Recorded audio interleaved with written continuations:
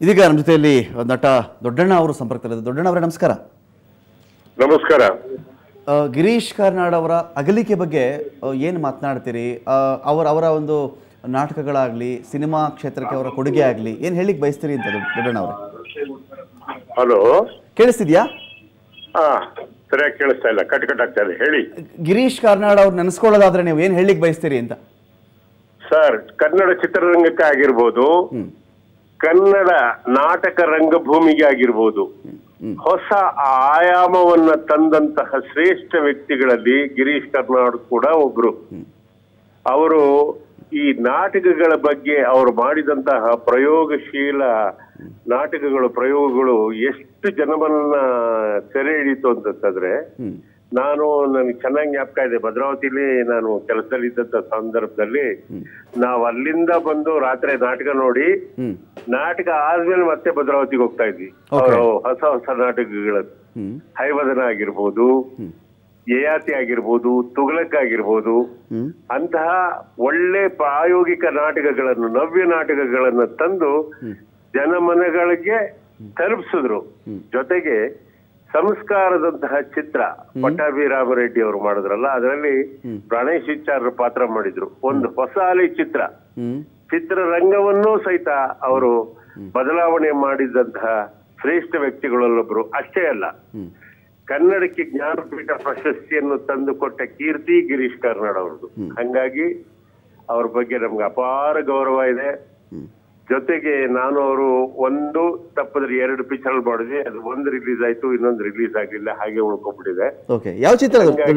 ಕನ್ನಡ ಚಿತ್ರರಂಗದ ಪರವಾಗಿ, ನಮ್ಮ ಕಲಾವಿದರ ಸಂಘದ ಪರವಾಗಿ ಸುಮಲತಾ ಮೇಡಮ್ ನೋಡಕ್ ಹೋಗ್ಬೇಕು ಅಂತ ಅಪೇಕ್ಷೆ ಪಟ್ರು, ಹೋಗೋಣ ಅಂತ.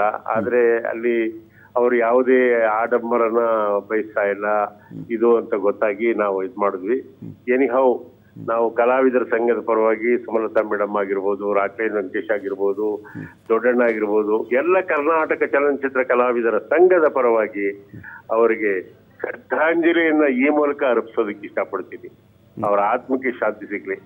ಯಾವ ಆಡಂಬರವನ್ನು ಬಯಸದಲ್ಲೇ ಇರುವಂತಹ ವ್ಯಕ್ತಿ ನಮ್ಮ ಗಿರೀಶ್ ಕಾರ್ನಾಡ್ ಅವರು ಅನ್ನೋದನ್ನ ಅವರು ಪ್ರೂವ್ ಮಾಡಿದ್ರು. ಅತ್ಯಂತ ಸರಳತನ, ಅದು ತುಂಬಾ ಇಷ್ಟ ಆಗುತ್ತೆ. ಇನ್ನೊಂದು, ಈಗ ನೀವು ಒಟ್ಟಿಗೆ 2 ಸಿನಿಮಾದಲ್ಲಿ ಮಾಡಿದ್ರಿ, ಒಂದು ರಿಲೀಸ್ ಆಯಿತು ಅಂತ ಹೇಳಿದ್ರಿ.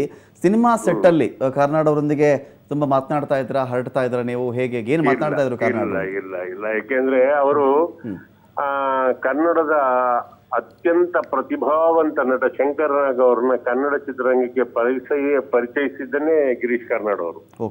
ಹಂಗಾಗಿ ಅಲ್ಲಿ ಅವರ ಒಂದು ಸಂದರ್ಭದಲ್ಲಿ ಏನಾಯ್ತು ಅಂತಂದ್ರೆ, ಶಂಕರ್ಗೂ ನನಗೂ ಬಹಳ ಆತ್ಮೀಯತೆ ಇತ್ತು, ತುಂಬಾ ಆತ್ಮೀಯತೆ. ಹಂಗಾಗಿ ಜೋಕುಮಾರ್ ಸ್ವಾಮಿ ಚಿತ್ರ ಮಾಡಬೇಕು ಅಂದಾಗ ನನ್ನನ್ನ ಅವರು ಗೌಡನ್ ಪಾತ್ರಕ್ಕೆ ಸೆಲೆಕ್ಟ್ ಮಾಡಿದ್ರು. ಯಾರು? ಶಂಕರ್ ನಾಗ್ ಅವರು. ಆದ್ರೆ ಗಿರೀಶ್ ಅವರು ನಿನ್ನ ಒಂದ್ಸತಿ ನೋಡ್ಬೇಕು, ಹೋಗು ಅಂದ್ರು. ನಾನು ಹೋಗಿರ್ಲಿಲ್ಲ. ಹಂಗಾಗಿ ನನಗೆ ಬಹಳ ಹೆಸರು ತಂದ್ಕೊಟ್ಟಂತಹ ನಾಟಕ ಅದು, ಆ ಪಾತ್ರ ಅದು. ಹಂಗಾಗಿ ಪಂಡಿತ್ ಅನ್ನೋರ್ನ ಕಳಿಸಿ ಗಿರೀಶ್ ಕಾರ್ನಾಡ್ ಮನೆಗೆ ಕಳಿಸಿದ್ರು ನನಗೆ. ಅವಾಗ ಕರ್ಕೊಂಡೋದಾಗ ಅವರ ಸರಳತೆ, ನಾವು ಬಂದಿದ್ದೀವಿ ಅಂತ ಗೊತ್ತಾಗಿ ಗೇಟ್ ವರ್ಗು ಬಂದು ನಮ್ಮನ್ನು ಒಳಗಡೆ ಕರ್ಕೊಂಡೋಗಿ ಕೂರಿಸಿ ನಾಟಕದ ಬಗ್ಗೆ ಸುಮಾರು 3 ಗಂಟೆಗಳ ಕಾಲ ಜಯನಗರದಲ್ಲಿ ನಾವು ಚರ್ಚೆ ಮಾಡಿದ್ವಿ.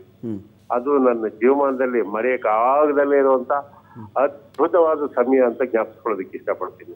ನನ್ನನ್ನು ಸೆಲೆಕ್ಟ್ ಮಾಡಿದ್ರು ಕೂಡ, ಆದ್ರೆ ದುರದೃಷ್ಟವಶಾತ್ ಅಪಘಾತದಲ್ಲಿ ಶಂಕರ್ ನಾಗ್ ಅವರು ತೀರ್ಕೊಂಡಿದ್ರಿಂದ ಆ ಚಿತ್ರ ಆಗ್ಲಿಲ್ಲ.